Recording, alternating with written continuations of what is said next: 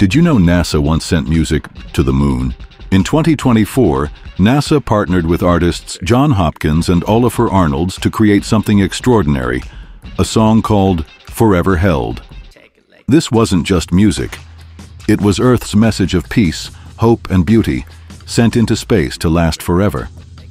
The track was engraved on a tiny sapphire disc, designed to survive for millions of years. It was placed aboard a lunar lander headed for the moon's surface. But why? Because from space, Earth has no borders, no wars, just one fragile home floating in darkness.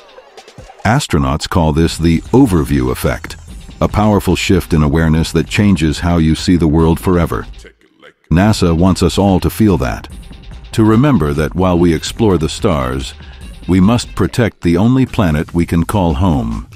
A sacred song, a silent moon, and a message that says, "We were here."